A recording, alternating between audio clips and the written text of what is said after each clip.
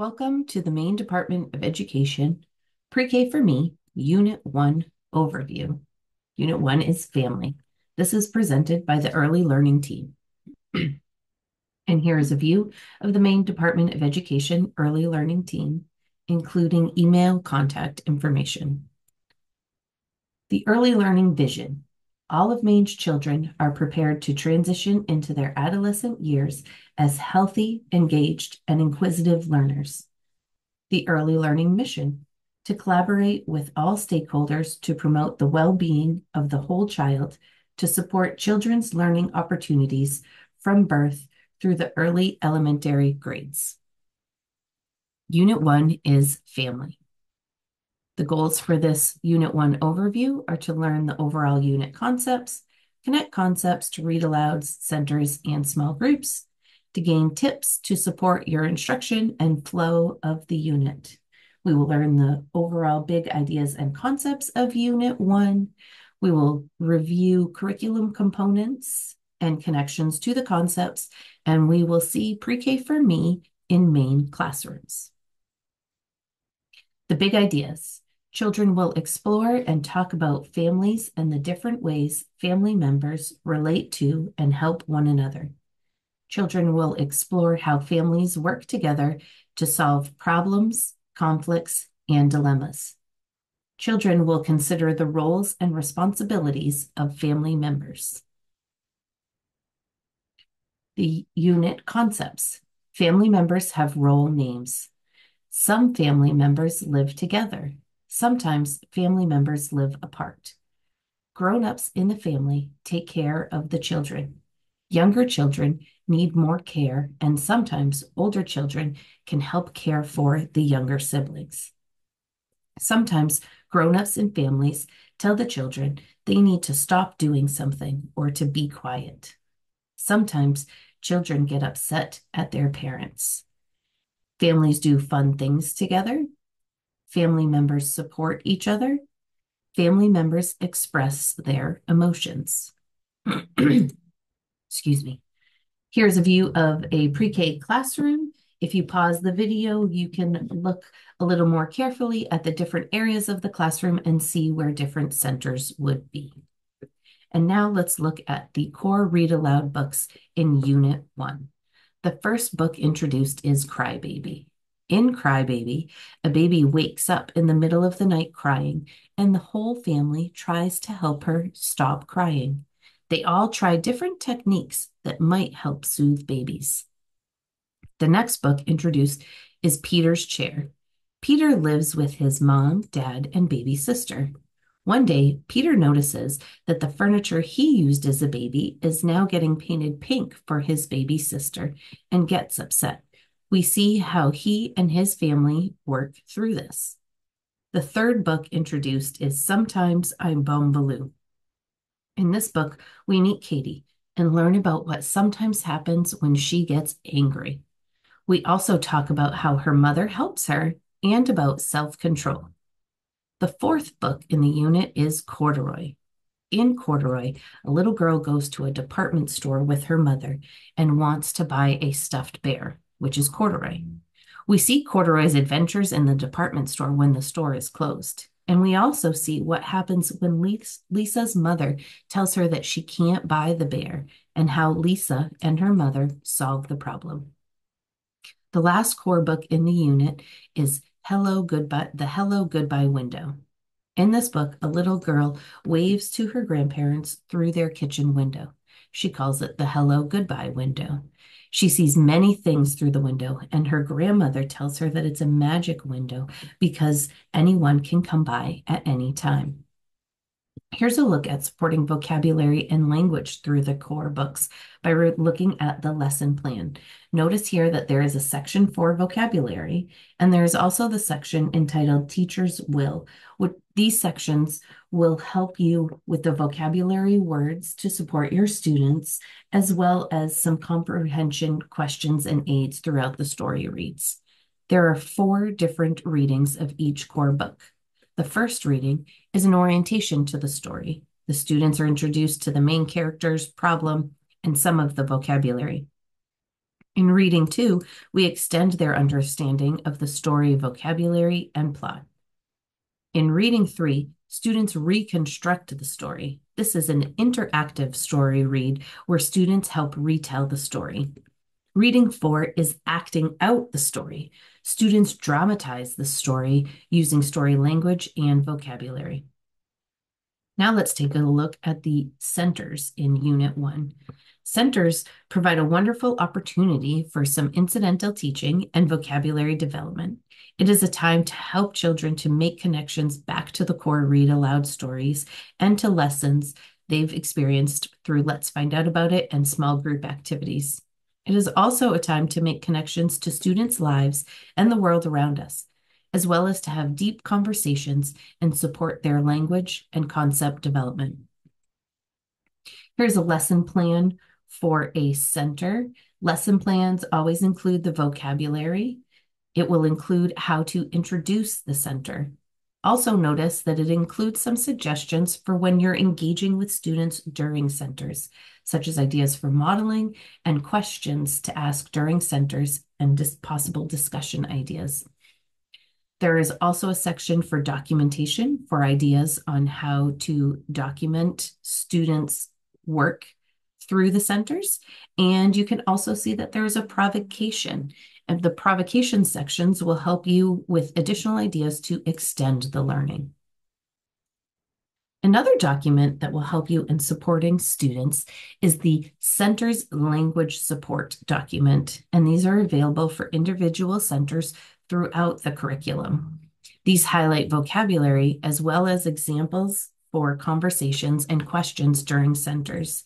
These are helpful for all teaching staff and can be helpful for visitors and observers in your classroom, as well as when you have substitute teachers in your classroom. The Block Center in Unit 1, students will build towers, they will build homes, they will play with family figures in homes, create signs for the Block Center, and build homes with windows. Building towers is introduced in Week 1. Connections are made to Peter's chair. Children are introduced to making a plan for their structure and encouraged to plan their towers. Plans can be made by using technology or on paper, and you can see both of those options through examples on the screen. Images of towers are used as references, and children are encouraged to use those for inspiration. In the first picture here, you can see on the wall an image of Peter's tower from Peter's chair. Children will experiment with stability, discuss shapes used in their buildings, and can discuss the differences between towers they've built and they've seen in stories. And a helpful hint to introduce brainstorming and planning to your students early on. Building homes and adding families. Building homes is also introduced in Week 1, a few days after towers, and it continues into Week 2. Connections are made to Peter's chair, Crybaby, and sometimes I'm Bumbaloo. Again, children are encouraged to plan their buildings. And much like towers, children are exploring stability, comparing structures, and working on planning. In Week 2, you add family figures to the Block Center. Connections are made to Peter's chair, Crybaby, and sometimes I'm Bumbaloo. Students are encouraged to create neighborhoods with their structures, and children can play with family figures within their buildings and neighborhoods. Encourage discussions about families, comparing and contrasting families, and compare to families in the stories. In Week 4, you introduce building homes with windows, making connections to the Hello Goodbye window. Children are encouraged to compare their buildings to those from the stories, and they could even build what they see when they look out their windows. Creating signs may occur at your writing or drawing area, but children are encouraged to create signs for the Block Center. Or you may choose to have sign-making material added to your Block Center or somewhere right near it. This activity occurs in Week 3. You can also add pre-made signs to the Block Center, such as the ones you see here. Dramatization in Unit 1.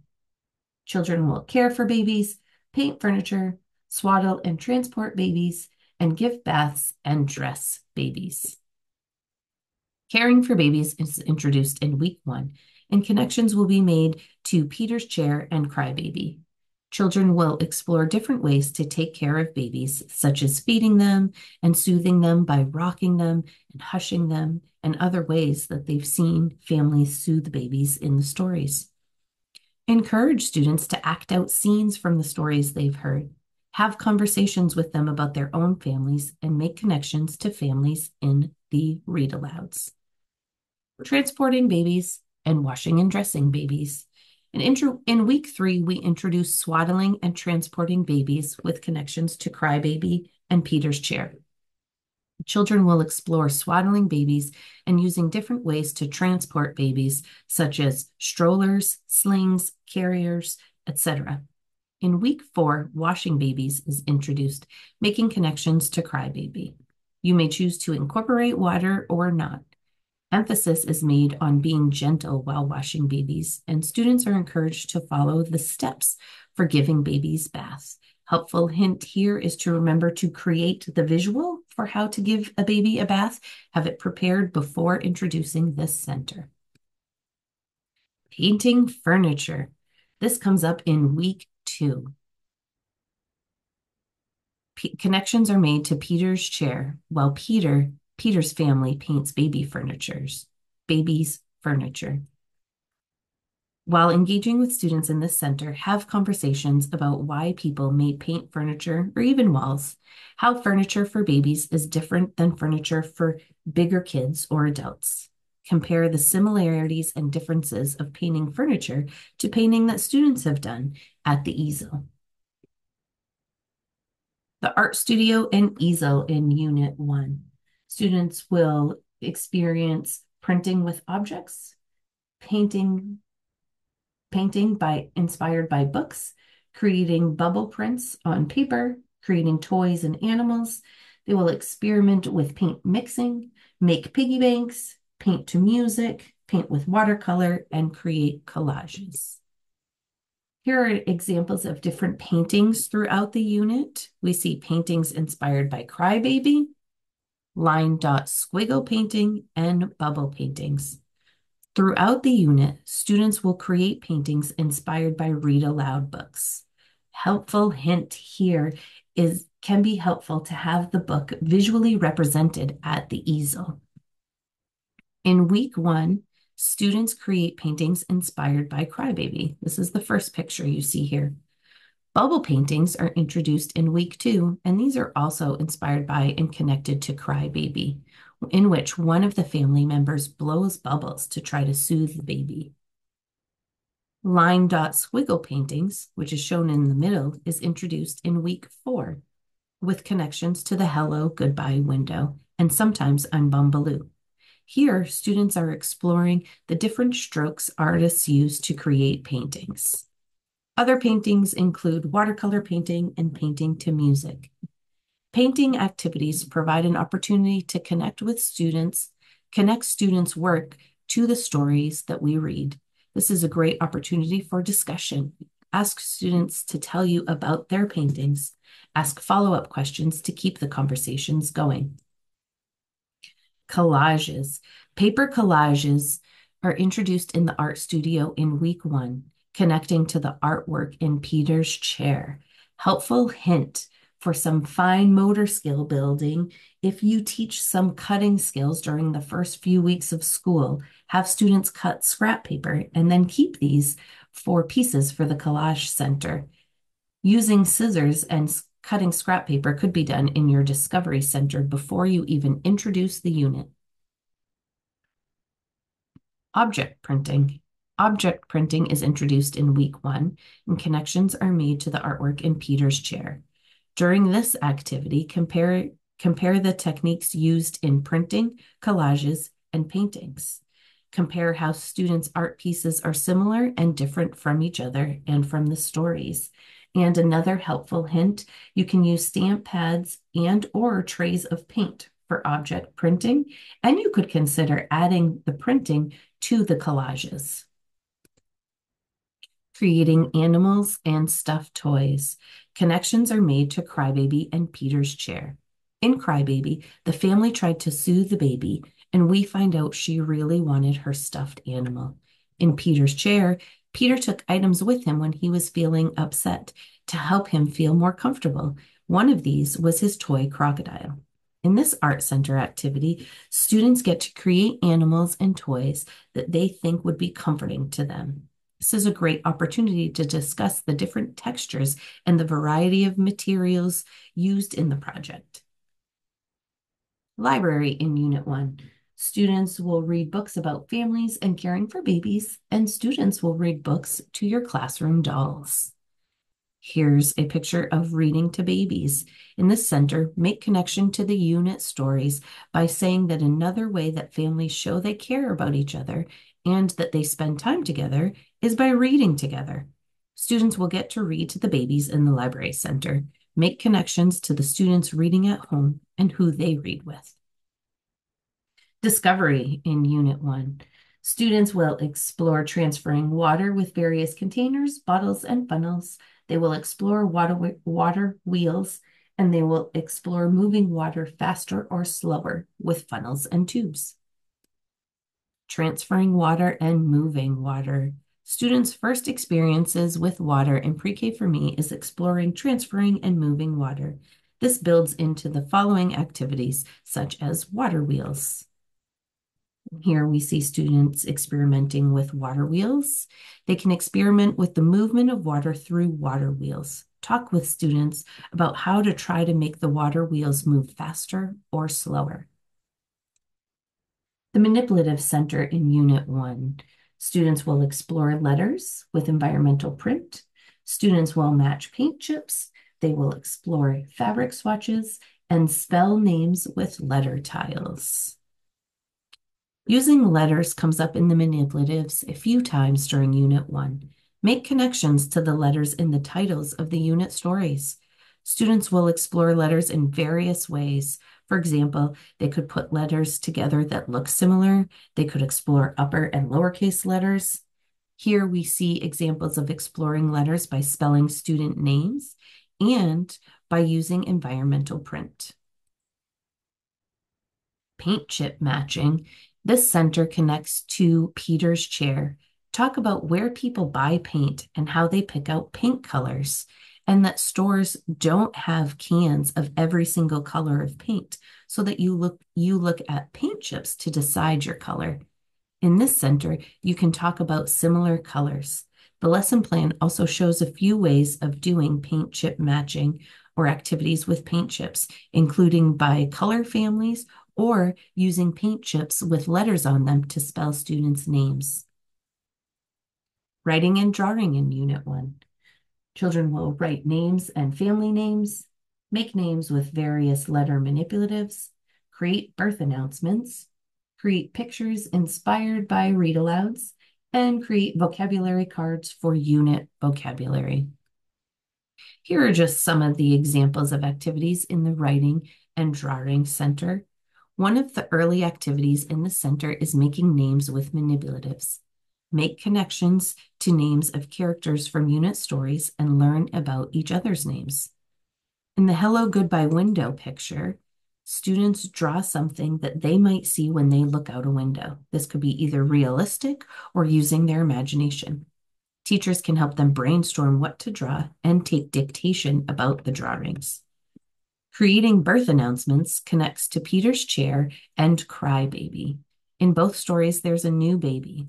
We teach students that sometimes when families have a new baby, they create birth announcements to tell people about the new baby. Encourage students to create birth announcements with a baby's name, height, and weight. You can see in the picture on the slide here that a teacher incorporated a scale and measuring tapes. When we display students' writing, drawing, and dictation, it shows them that their ideas matter, and it highlights the importance of written language. This can help motivate students to continue to engage in writing.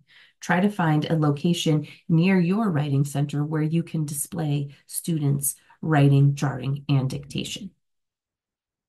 Outdoor learning and nature extensions, nature family portraits, butterfly metamorphosis, families of trees, farmers market, geese and ducks, and other extension activities. The weekly grid has nature activities, but there is also a document of additional activities. Here are some examples of nature and outdoor learning from Unit 1. We see nature portraits. This occurs in the first week of the unit. Students create a family picture or self-portrait using items from nature. The third picture on the screen shows students who created homes and structures outside using natural items. Be sure to check out the additional Nature Extensions and Outdoor Connections document. This is a portion of that document here. It provides additional ideas for incorporating nature into your classrooms. Small groups in Unit 1.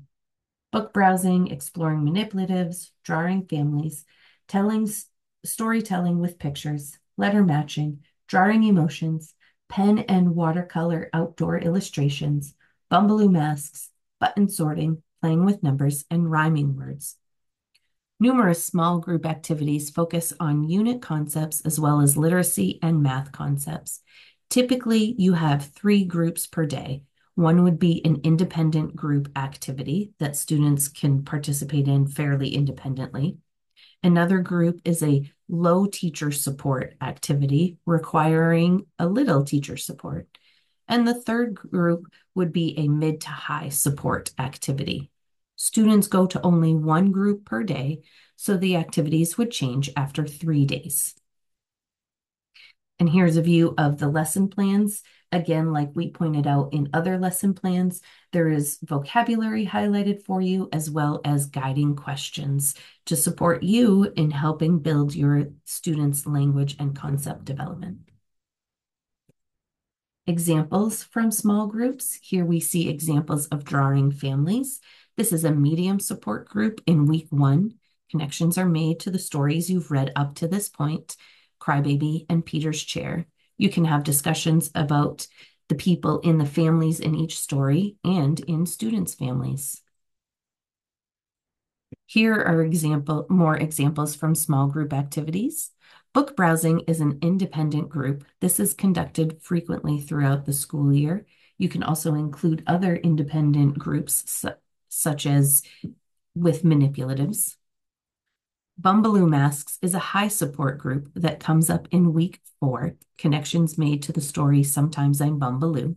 In this group, you talk about different feelings and ask students if they've created their masks to represent a specific feeling or a character or an animal, and compare the masks to those to the story and to other students.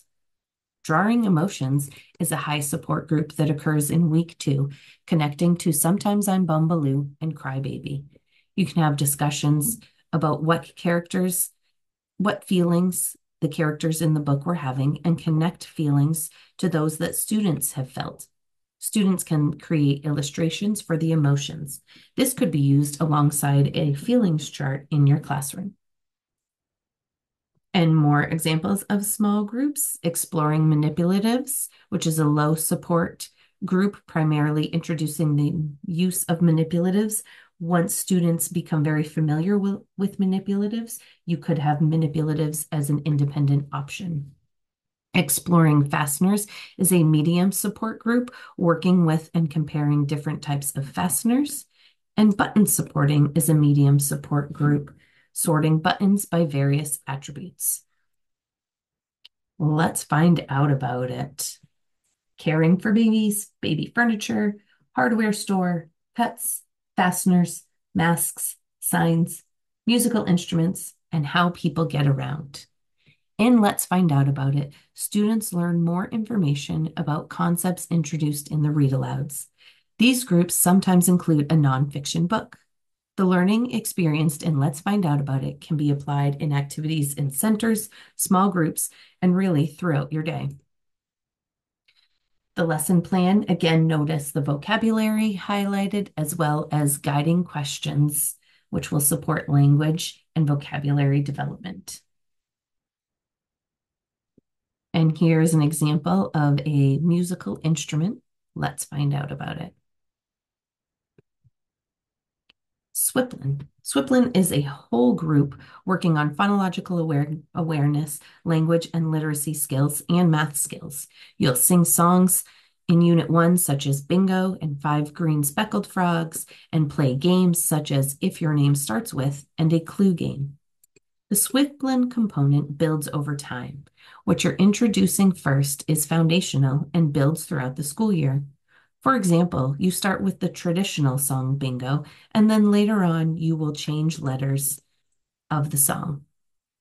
The If Your Name Starts With game begins with beginning letters and then includes beginning sounds and can even go into ending sounds. Remember to print and prepare any new materials for Swiplin. Access these on the Unit 1 website. Math. Math comes in many different parts of the Pre-K for Me curriculum, including in whole group lessons, small groups, manipulatives, and even other centers, and Swiplin. And you can refer to the Pre-K for Me guiding documents for additional information about math in the curriculum. Some tips for Unit 1. Have families send in family and caregiver photos to use and post throughout the unit. Think about posting in Our Family's bulletin board. You could even keep this up all year. Survey your families to better understand the family makeups. A lot of teachers do this prior to the beginning of the school year. If you have not gotten a chance to do it yet, the family unit is a great opportunity to do that. Have books that represent many different families, including families of your students. And remember that the materials from Swiplin will be used throughout the year, so do not put these in storage with your Unit 1 materials. Helpful links include the Pre-K for Me Unit 1, Pre-K for Me overall website, and the Department of Education Early Learning webpage. If you have questions regarding Pre-K for Me, you can contact Marcy Whitcomb at her email there.